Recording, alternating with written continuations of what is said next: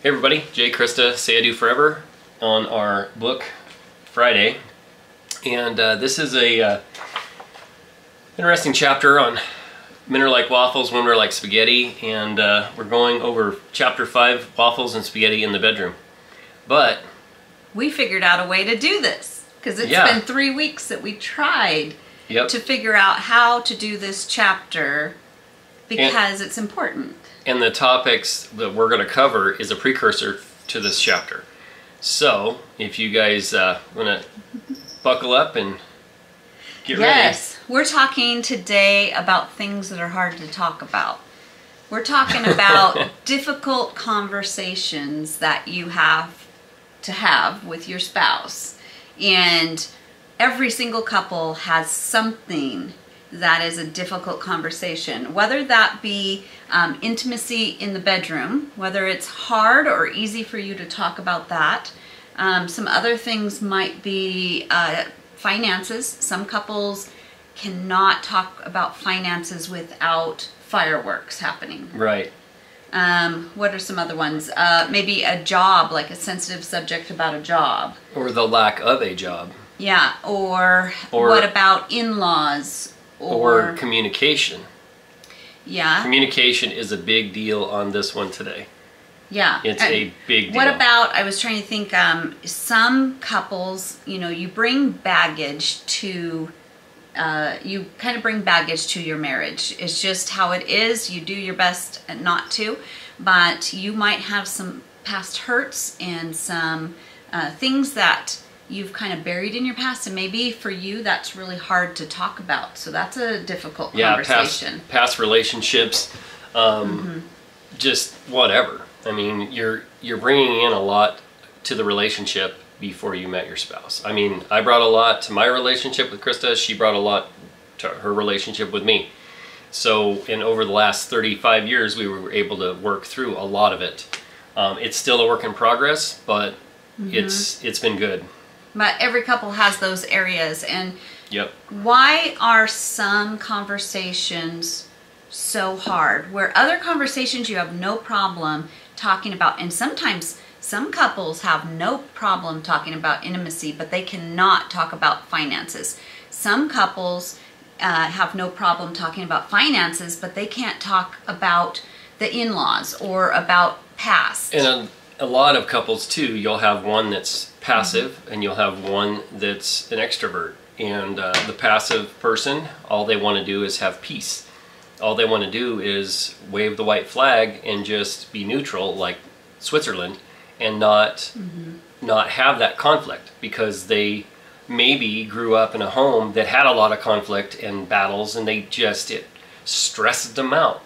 So they don't want to deal with that. So even the fact of having a conversation is almost too much for them. It may be leaning towards a crisis conversation, according to them. Yeah. So it could be the way that they were raised. These are some different, and you and your spouse might be completely different on what conversations are hard to cover and what conversations are easy.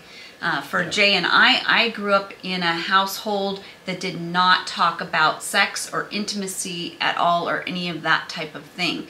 And so that is a very closed subject with me. You grew up in a home that was very open about that kind of thing. Right. To the point where our children, Jay discussed the birds and the bees right over dinner conversation with our children. Well, you have to have this conversation. And I was Krista was like, probably not over dinner, though, you know? But that's okay. Yeah. We made it through it. So it might be the way you're raised, you know, and what your family, what they were willing to talk about and what they were maybe not willing to talk about. It also might be whether you have a past hurt or your spouse has a past hurt in an area. They might be really, really sensitive if they have a past hurt in a certain area. Yeah. Talks about intimacy and the bedroom are very difficult for some people who have some past hurt. You know, maybe they've got, you know, some situations where they were in an abusive relationship or something like that, and that is very hard. So you've got to be very sensitive to that. It might be different personality types too. An introvert might not be really comfortable with talking about a lot of things. Then there's some introverts that want to talk deeply about, inside things. Yeah, some spouses want to pull those feelings out of the other spouse, and the other spouse doesn't want to talk about feelings because they were told, you don't cry, you don't show any emotion, you don't do this, you don't do that. And then it makes it more difficult for the one that wants to know more about their spouse. Let's open up, let's talk about this. And they're like, no, I don't want to. I don't want to go that direction.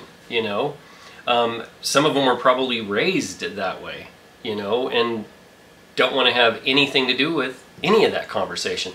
So I know it's difficult in some relationships. Yeah. Some couples they're gonna have the struggles. And if a couple has been married for a long time, it could be that they've been hurt or feel misunderstood by the other couple in that area. They feel like, we've gone down this road, we've had this conversation, and it doesn't go well, and I don't want to go down that road anymore. Well, and I'm sure there's going to be couples too that are going to be like, we don't talk about money. We don't talk about money. We have separate accounts. We don't bring it up. It's not a discussion. And I mean, it's sad because there's got to be neutral ground where you can have that conversation and let each other know what's on each other's hearts. This is how I feel about finances. Well, this is how she feels about finances. And there's got to be some compromise. It can't just be all one-sided all the time from both, because then you don't have compromise, and then it's World War III, and you're bitter, you're angry, you're in a bad relationship, you're just always grumpy all the time, you're walking around with a chip on your shoulder, and it's not healthy. It's not healthy for life, and it's not healthy for a marriage. So that is one thing, is having compromise. Let's talk about tips to have better conversations for those difficult things. And one, you just said compromise. That is a really good one. So number one, be willing to compromise. Don't just take your own way on things. Number two would be to be sensitive. Yeah. If you know that your spouse is kind of closed lip on a certain subject or has a really hard time, be really sensitive to why. Find out maybe why they are having that problem. Try to come up with some way that you can understand them a little bit better. Yeah, if you give them the whole line of, oh, it's just in your head, well, they'll never open up again. Either that or it'll take them a long time to open up. You have to be sensitive. Yeah, so be sensitive. Try not to analyze them or compare them to other people, but try to be really, really sensitive. Yep. Number three is to choose the right time. That is critical, because you don't want to have been thinking about a conversation you want to have all day long, and the moment they walk in the door, you jump on them. Like, we got to have this conversation. Yeah, we need to talk about finances.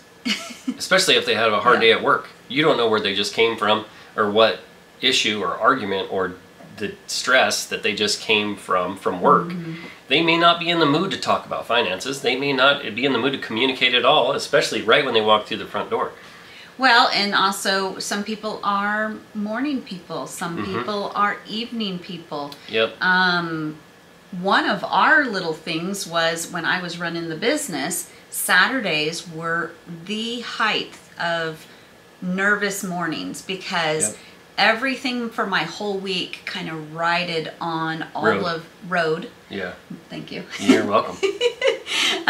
Rode on the appointments that were going to happen that day. And I also had to have a early morning meeting with all of my girls, which usually for my employees, and usually there was some issue that I had to cover. I had to do training on that morning. And so Jay, on the other hand, would be off on Saturdays. And so he would wake up feeling refreshed, and the whole week is behind him, and he wanted to have these deep conversations on Saturday morning. From 1 to 10, and I wanted to run through it before she left for work. And all that did is stress her out and put her in a frenzy right before she needed a calm before she went and had a huge day at her shop. So that was something that I needed to learn to curtail and not bombard her with 20 questions before she walked out the door, where she's showing up at her shop going, I'm just, I'm in a tizzy now because Jay asked me 20 questions before I walked out the door. So you got to pick your timing has to be right. Yeah. You can't just bombard your I'm trying spouse. to think of some other areas, if they are a morning person, maybe they're not a right away in the morning person. That's a great concept. They're a morning person, but they're not a right in the way. Let them have some coffee first. A wave person. That's good. Yeah. I like that.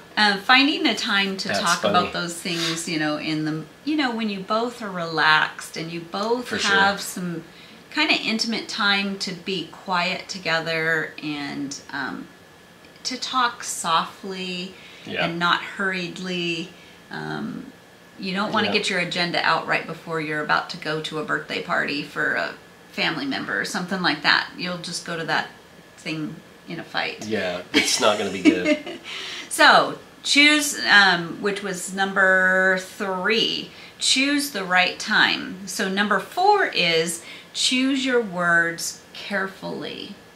So that's part of being sensitive. It's that this spouse is a little more sensitive.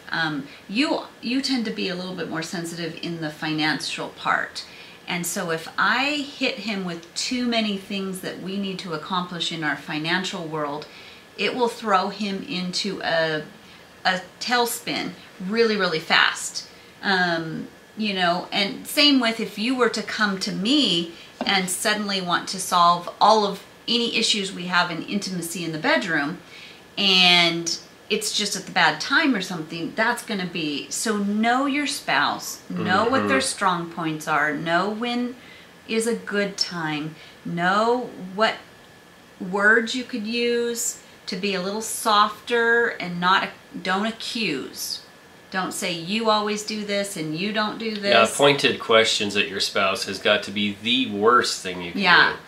You want to really get people uptight, start pointing the finger at your spouse. It's not a good thing. Yeah, you don't want to do I that. statements. Yeah. So instead of like, you never do this or you need to do this, say, I feel unloved when you do this or whatever. I need to feel more loved, so can we, or I need to feel more secure in our finances when, can you do this? Or I feel that when I am trying to have a serious conversation, that it's not coming across to you as it's important. You've got to get your spouse on the same page in a loving way, not in a demanding way. Exactly. Yeah. And one thing we were talking about on this is how intimacy is kind of, especially intimacy in the bedroom, but intimacy is a bigger word than just sexual intimacy. Intimacy is in conversation, it's in trusting each other, it's in, intimacy is so much bigger than just in the bedroom. But your intimacy and your level of intimacy and how well that is a fruit of the other areas of your life. Or it's the, how do we say it? Like the evidence of or the end result of.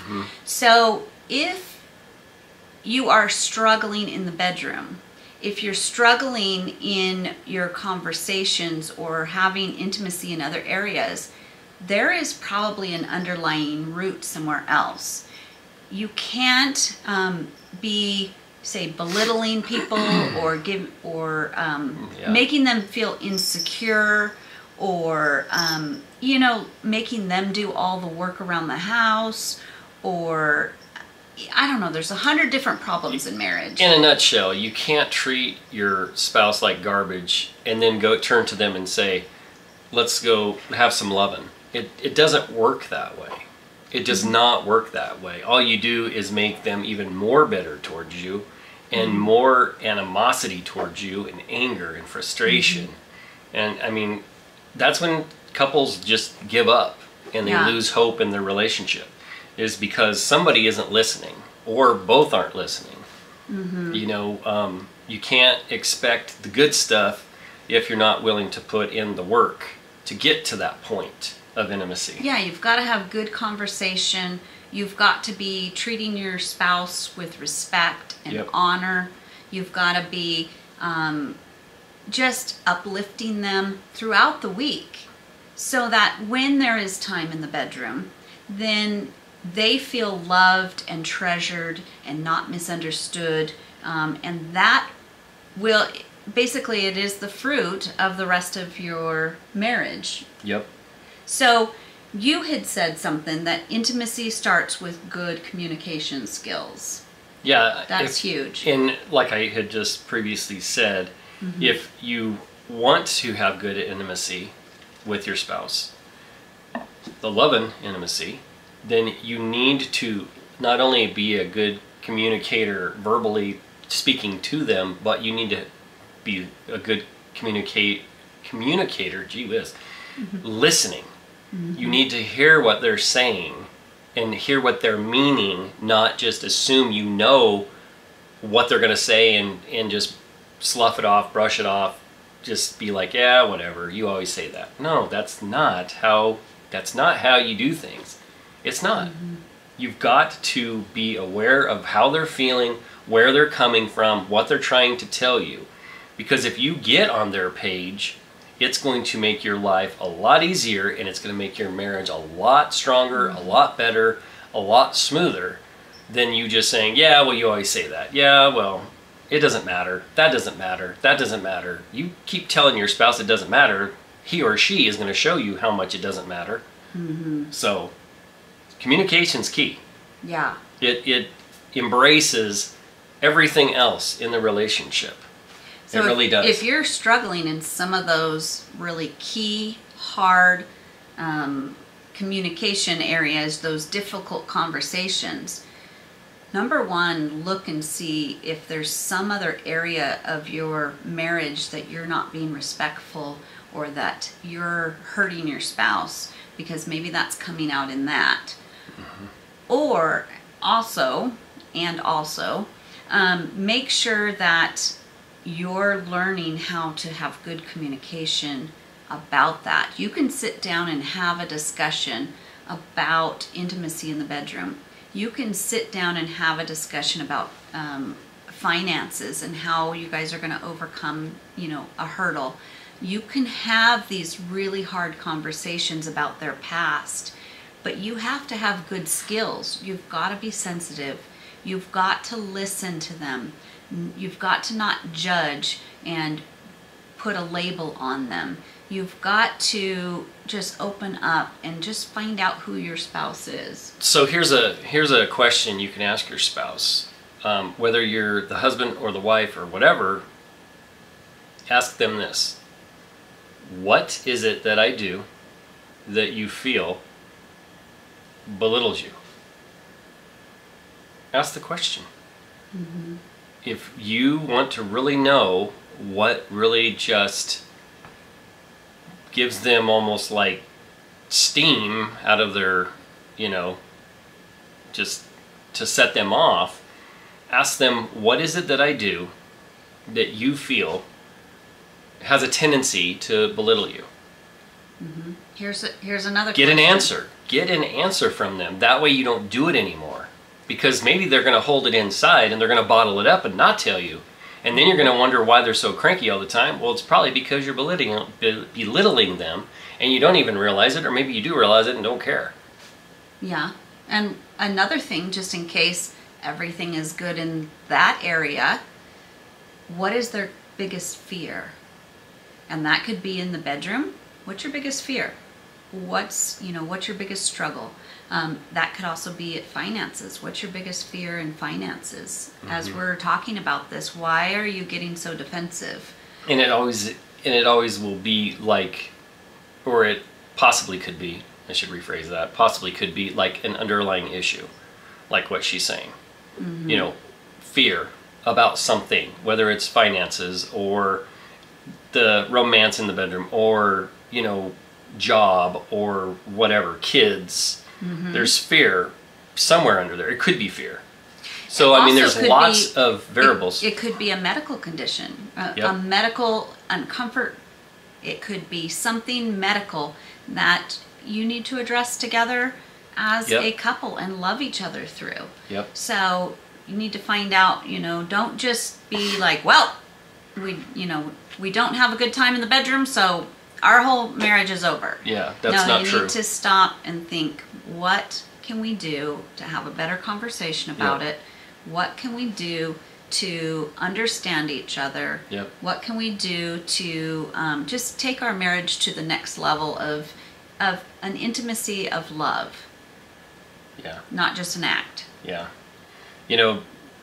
Divorce is usually within the 5 or 10 years of a marriage, and you guys can get past that. Any of you that have been married from yesterday till 10 years, you guys can overcome that statistic. You can apply the things that we just told you about. If you guys can build on your communication skills, you will have a much better chance from 10 years on and stay married, rather than throw up your hands and say, oh, I give up, this is too hard. It's hard, but it's not too hard. And even if you've become strangers, you might be in a marriage right now where you feel like you are strangers. You're just kind of coming and going.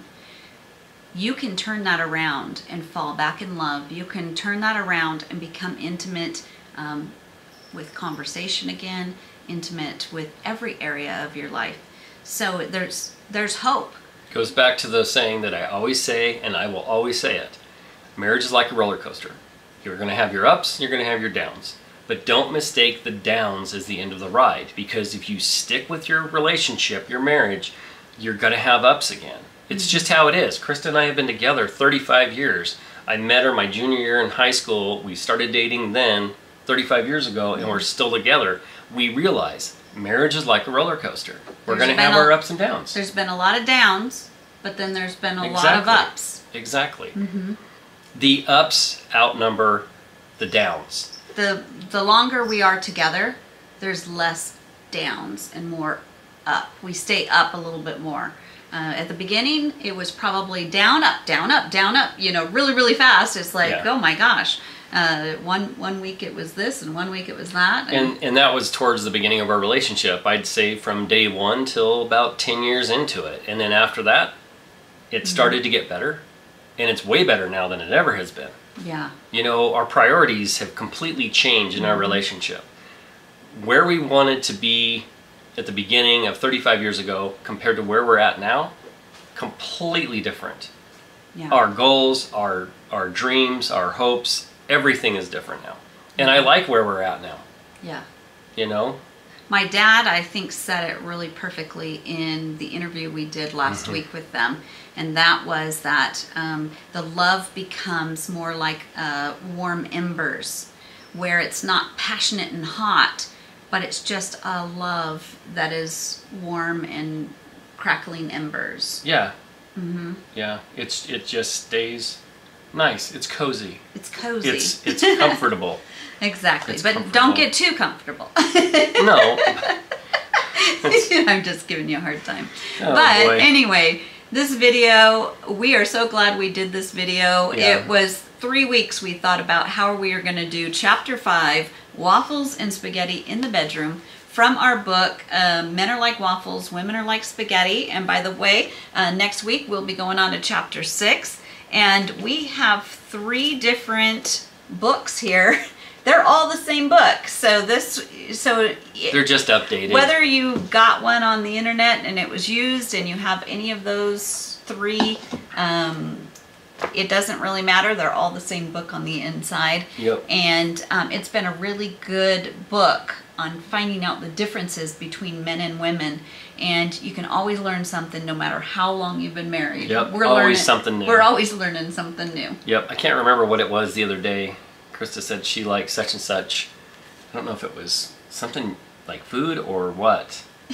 And You were like, what? and I think it was the drawing that I wanted to do. That's what it was. It was the brush stroke. She's always wanted to do Lettering. fancy lettering. And so Like we were calligraphy. at the bookstore, and I'm like, I really? had no idea. Yeah. So you will always learn something There's new. always something that you're going to find out. Yeah. Yeah. So, happy Friday. Happy Friday. And happy Book Friday. We'll see you next Friday for our Book Friday. And this week, we're back on track. Happy 2022. Yeah, here we go. Here we go. We love you guys so much. And this is Jay and Krista. Helping you say I do forever. Helping you say I do forever. Love you guys so much. See you guys. Bye.